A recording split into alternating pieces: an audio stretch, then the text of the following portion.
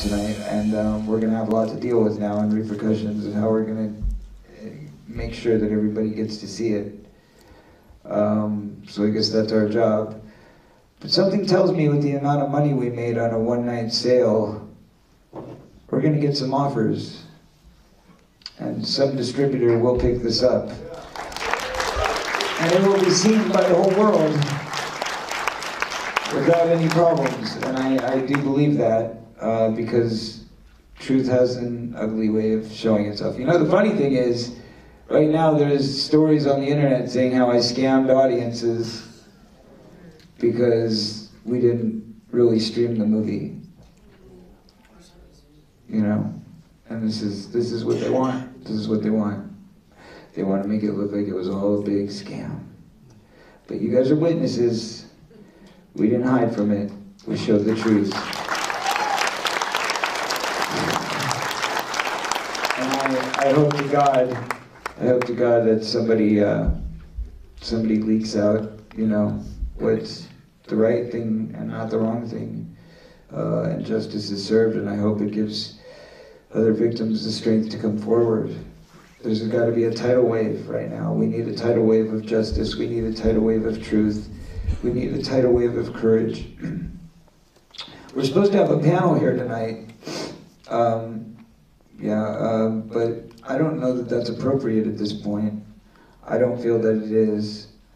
I love you all. I thank you all for coming. I just am a bit lost as to what we do next.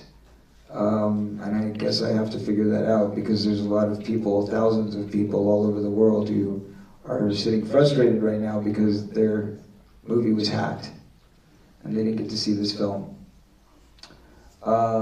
Besides that, we had a moderator who was supposed to be our moderator tonight, and she backed out at the last minute.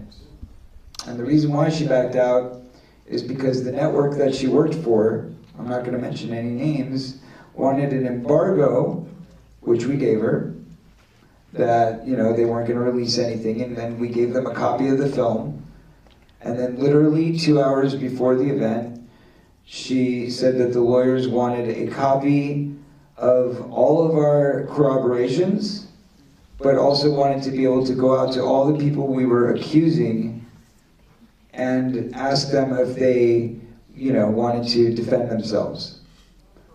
2 hours before we were about to go live. And I'm like, no, we can't do that.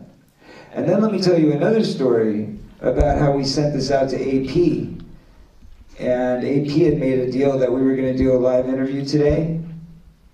And when we went to do that live interview today, with same thing, they asked for a preview. They said that, you know, no problem, we won't tell anybody about it.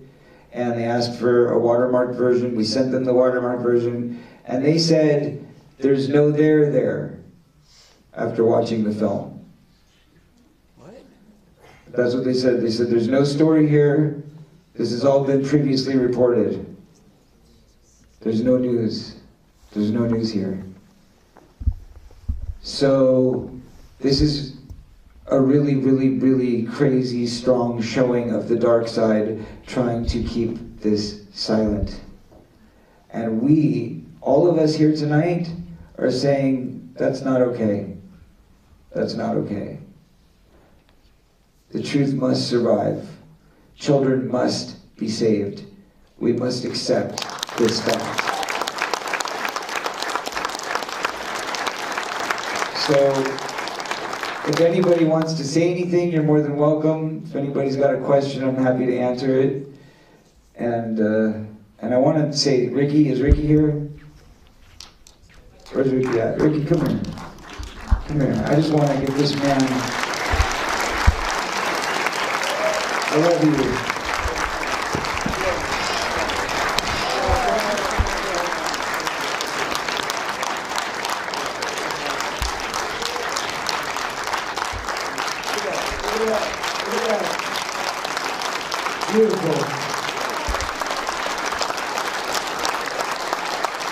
21 years old, guys. 21 years old. Look at that courage.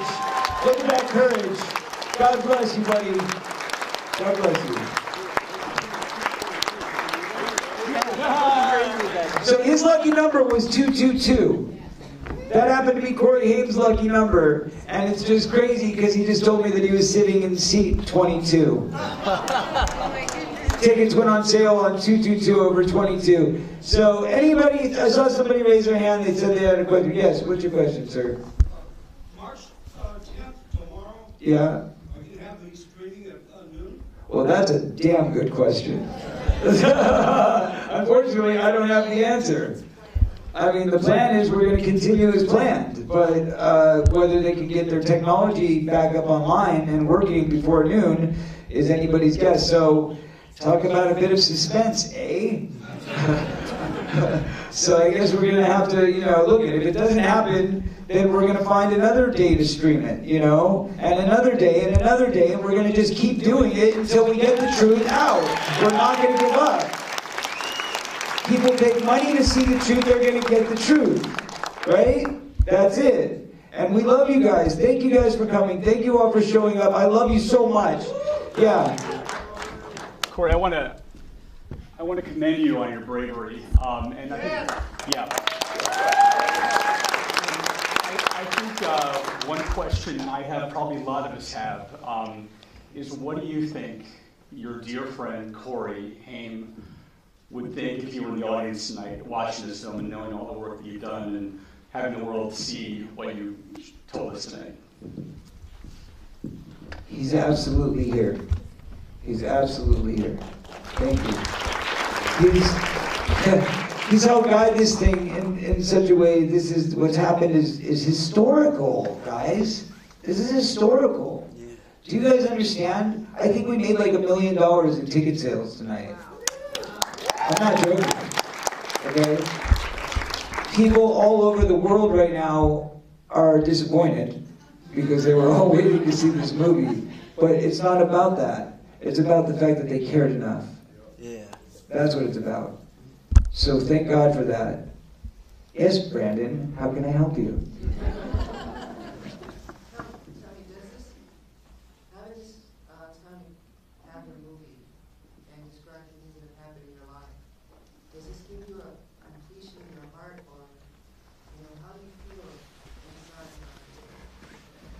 Well, I would like to say it gave me a completion in my heart, but until I know that the world has seen my truth, it's not complete. I could cut the hair, I could show you guys, but there's 1 billion people out there that need to see this movie right now. Thank you. Yeah. Yes, how long has the Wolfpack been harassing you for this thing? The Wolfpack started basically right when the tour ended, because certain members of the Wolfpack were actually spies that were planted into the tour. Oh my God. And that's kind of how the tour fell apart. It's a very long story. That's a whole other movie, if we wanted to do it. And we started going down that road, and we were like, we can't go down this road. It's too much. Because the whole point has got to stay focused on, we got to focus on getting these abusers. It's not about the Wolfpack. That's too much attention for them. Don't give them the time of day. They don't deserve it. It's about going after the abusers, it's going after these guys, and it's showing people that by having the courage to come forward, that your story can be told too, and that you can get justice. That's really what it's about. That's what matters. Hi. Yes. Do you think that some of the parents are privy to these arrangements prior to these abuses? God forbid. God forbid. But you know what? The world is a sick place. People will do anything for power and money. It's very sick. But we're here to change it. Kids too! Please hashtag kids too when you leave here tonight. Hashtag kids too. And all the way in the back there's somebody who's got their hands up for a long time. Yes? Did SAG after the president, did she decline to be put on camera? And did you ask what to be put on camera? I did ask, and yes, she did decline. But that was because she said she needed to make an appointment. She didn't straight decline. She said she needed to make an appointment, but we didn't have time for an appointment.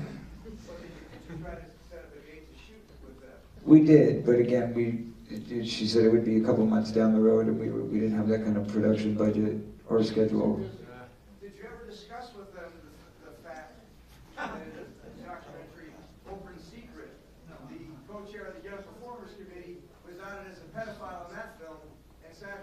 tried to shove it under the rug. Did you know that? I did not know that. Well, you should look. You should look up. Which co-executive producer? No. The co-committee chair of the Young Performers Committee was outed as a pedophile in open secret. Michael Hara. Okay, good to know. Do you guys know about this? Amy Berg's film. Yeah, I know about Amy Berg's film. I just haven't seen it. I know I'm in it, but you guys know about this, right? Right now, I have the whole SAG sexual harassment committee here. Like all my family, my loved people, they're all here with me. God bless you guys for being here. So we're working on it. Trust me. Now that we're working together, there is going to be change. I promise you that. We're working on 4 committees right now.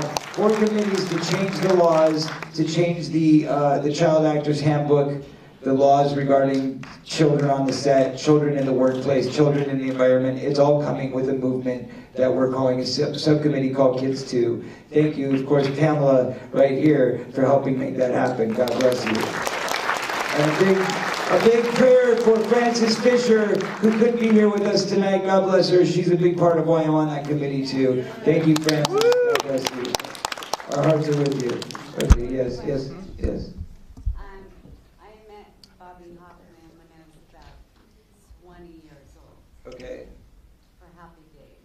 Okay. And my question is, do you think that Bobby Hoffman actually knew that his lover was a pedophile? I very much believe Bobby Hoffman was part of it. Yeah, I do too. Yeah. Oh, based on what I saw. Well, he had a Remember, we didn't go into all the details in the film. There's certain things you can't put across because if you don't have corroborators, because somebody's not alive, etc., etc., etc. I just remember being 20 and he was like hypnotized by kids, Bobby Hoffman. Oh, he was great with kids. I mean, as a kid, you thought so, you know. Like, I loved going to Bobby's office because it was like a big playground in there, and he was so sweet, so wonderful, and so warm. Marcy, would you like to say anything? Do you want to come up and say hi? Come say hi to me. You came all the way from New York. Might as well come say hello.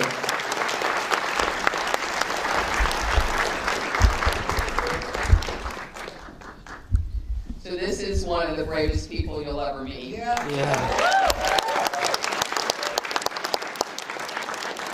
So I have dealt with survivors all over the country. I have dealt with survivors trying to fight the Catholic Church, trying to fight Penn State, the U.S. Olympic Committee.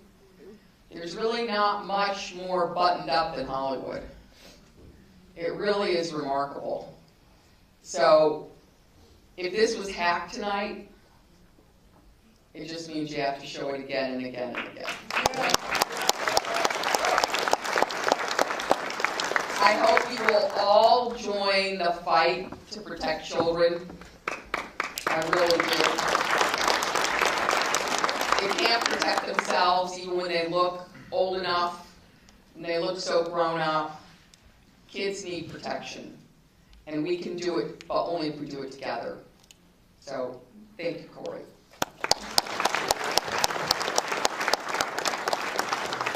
Thank you guys for coming out. Thank you, Marcy, so much for coming all the way from New York. I love you. God bless you. Brian, just before we go, I just want to acknowledge Brian. Where is he? Brian, come say hi real quick. Come on, real quick. Just come say hi, because I know everybody loved your film. And they want to just thank you real quick. And then we're going to let you all go. Yes? Okay. I can't leave without saying this. Go ahead. As a survivor of abuse, I know that people who abuse people have been abused themselves. And I just wonder if there is, I don't know if our court system has evolved to a point where there is psychological help for the people who have been abused and then go on to become abusers. I wonder if that is a part of the conversation.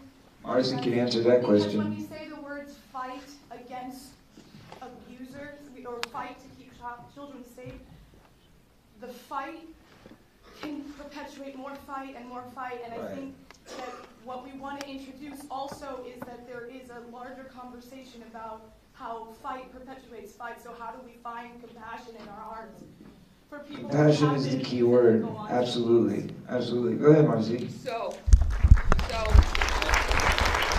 it turns out that the vast majority of people who are sexually abused as kids don't go on to abuse, but some do. But what we know right now is that if you have a child who is sexually abusing a child and you get them the treatment they need, you can stop it. And what we're not doing is we're just throwing kids in juvenile hall. We're not helping them. We need to help the kids who are the offenders as well. Yeah. So, yeah. Yes. Go ahead. I just want to say thank you. I, as well, was abused as a child for many years by multiple people, and one of my abusers, I got to admit to everything they did, and it turns out they were abused themselves as well. This is something that is a real issue, and we need to help them as well, because there has to be forgiveness eventually. I know that's not, I mean, you know what, not everybody agrees with you guys. I'm a victim too that survived, and can you guys not make this about a conversation that maybe not everybody's going to agree with you, and you're taking away from his time on stage and his moments, so maybe you guys should have a discussion. And you know what? I love you both. I love you all. Thank you guys for being here. This is what it's about. Thank you for coming out, guys. We appreciate it. It's all talking about it. God bless you guys. Go ahead, Brian. Brian, ladies and gentlemen, he's the one that crafted this film. Blame him.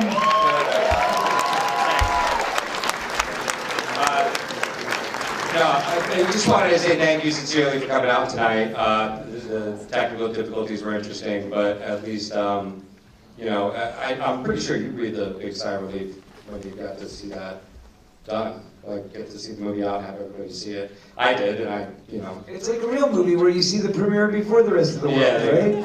But again, it meant a lot that you guys were there to witness it, and it was a very moving experience on our end. Hopefully it was for you too, and hopefully, look, the kids too conversation really needs to just keep going. It has to. I mean, I remember asking Marcy when we were talking, like, what can we do here? And she says, you're doing it.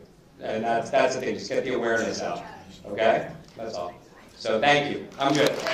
We gotta go. You guys get home, or if you want, we're having a party in the Rainbow. I'm sure there's still time to celebrate. Free pizza and free potato skins for anybody who comes by. Thanks. Also, just wanted to take a minute to thank everybody who risked their lives and put their name